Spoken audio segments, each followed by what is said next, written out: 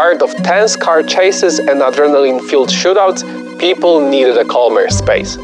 Here, Stardew Valley stepped in. It's for everyone, and it doesn't matter if you're a hardcore gamer or someone who only plays mobile games. In this video, I'll cover how to play Stardew Valley Co-op over internet with Meshnet. I'm going to use a couple of laptops. While it is possible to play multiplayer between Windows, macOS and SteamOS versions, you can't mix platforms. That is, you won't be able to play co-op with an iPhone and a PC, or Xbox and a PC. A quick reminder about what Meshnet is and what it's used for. It's an easy, secure and free way to connect multiple devices directly, regardless of their location. You could use Meshnet on the moon, provided you have a decent internet connection available. However, last time I checked, there were no fiber internet options available there. So let's stick to Earth for now. Starting with the setup. I already have Stardew Valley and NordVPN installed on both laptops. And I'm logged into two separate Steam and Nord accounts. If you need help installing the NordVPN app, check out the links in the description below the video.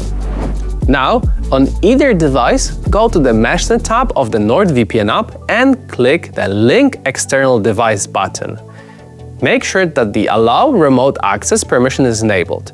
Otherwise, you won't be able to connect. Next, open the NordVPN app and accept the invite on the other device. Again, check if the Allow Remote Access permission is enabled. I'll use this laptop as a host. Before you start Stardew Valley, check and copy the Nord name or the Meshnet IP of your machine. Now, open up Stardew Valley and click the Co-op button in the main menu. Then, select the Host tab and choose Host New Farm. Once you're done with customizing your farm and character settings, click OK. When you load into your new farm, hit Escape and select the Options tab. Scroll down to the Multiplayer section and ensure that the Accept IP Connections checkbox is selected. After completing all of these steps, your server will be up and running and ready to connect via Meshnet. Now, to connect to the Stardew Valley Co-op session on another computer, copy the server device Meshnet IP address from the NordVPN app. Then, start Stardew Valley and once it loads in, select Co-op and click Join LAN Game. In the Enter IP field, paste the server's Meshnet IP address by clicking the button on the right and click OK.